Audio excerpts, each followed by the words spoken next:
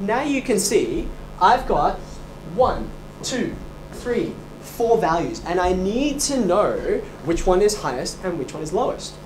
So I'm going to do a table of values. There's no way to get away from this. You have to test all these points. Okay. So therefore, different color. I have 1, 2, 3, 4 coordinates to test, right? So therefore, I'm going to draw my table. Wait, so why do you need to test like half and half? I'll show you. So I've got 5 columns because I am not testing x against the first derivative or x against the second derivative. I actually want to know, where is the function? How high or low am I? What's the maximum or minimum value? Okay. Now I look at my numbers, a half, 5, 1, 3, and I'm just going to put them in order, right?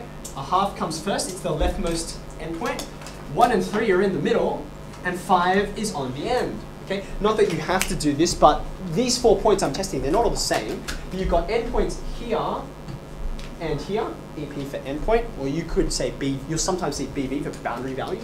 And in the middle here, I've got 2 stationary points. Okay.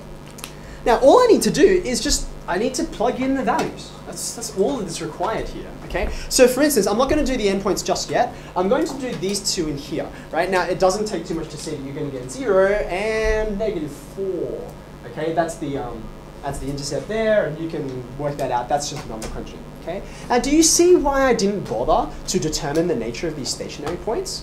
Like, I don't need to. This is the relative maximum, and this is the relative minimum. Oh, awesome. But it's lower. Of course it's the relative minimum. How could it be the relative max if it's lower than the other stationary point? Okay? So I didn't need to make any fancy arguments about that. There I've got the stationary point values, but I also need to see, well, what happens here and here? Okay? Now I've crunched these numbers already for you. You can pop them into the equation if you like and get some numbers, but you should get these. Now the really interesting thing happens when you look at this. Okay? Now I've got all the possible places where I could be highest or lowest, right? What's the lowest you can see? It's -4, right? There's the minimum, the actual minimum, which happens to correspond with the stationary point. So this relative minimum is also the absolute minimum. Okay, I'll write that all out in a second. Where's the max? The maximum itself is 16, and it occurs at x equals 5. It's this guy, right? So my relative maximum over here is not the absolute maximum, the endpoint is. Okay?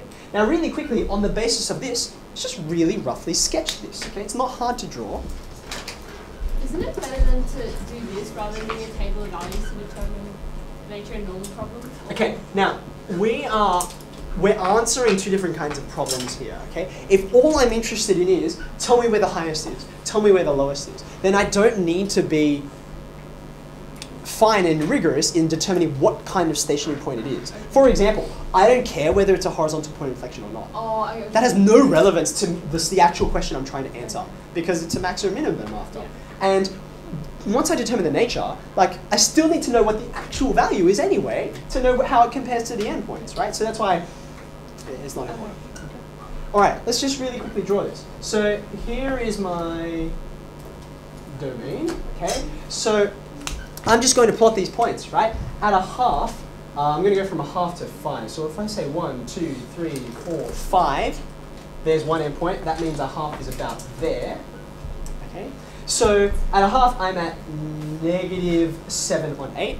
Actually, this is going to be terrible for my scale. I'm going to need to put that a bit closer. Something like that. Let's call that -7 over 8. At 1, which is right there, this is a stationary point, right? So I'm not only going to put a point there, I'm going to put the horizontal line there as well to indicate what's happening. At 3, 1, 2, 3, I'm at -4. So that's like down here somewhere, right? Down here. So I'm going to put that there, and I'm also going to put a horizontal line through it to indicate it will be a stationary point in a second. And then at 5, I'm all the way up at 16. There's my endpoint, okay? So I have 4 dots, and all I have to do is join the dots, right? Do you want to raise a question? Yeah. Okay, look at where I'm going to go. Stationary point, endpoint. Have you got a picture now? Do you see how, like, what other kind of path could I trace, given that this is where the stationary points are, this is where the endpoints are, I'm done. And now you can see, obviously, why. This is the actual minimum. This is the absolute minimum, right? this endpoint over here doesn't get low enough. Were I to extend the domain further over here, it's a cubic, right? It's going to drop off like this. But in the particular domain I'm interested in, this is the one. And of course up here, here's my absolute max. Okay. So I did say this verbally before, but I'll just write it as well. How am I going to conclude this? I would say the absolute minimum, the minimum itself is this value, -4. That's the lowest it can actually go. The absolute minimum is -4, which happens at x equals 3. And likewise, the absolute maximum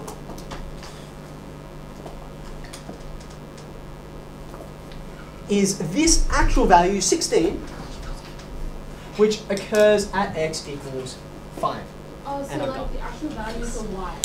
Correct. That's right. I'm looking for the function itself, as I showed you, right? And now as well, now we have a picture, you can see the folly of ignoring endpoints. Why do I have to test the endpoints? If all you got is the stationary points, right, you're kind of ignoring lots of significant parts of the function. I can go way higher. That's the real absolute maximum, not the relative one.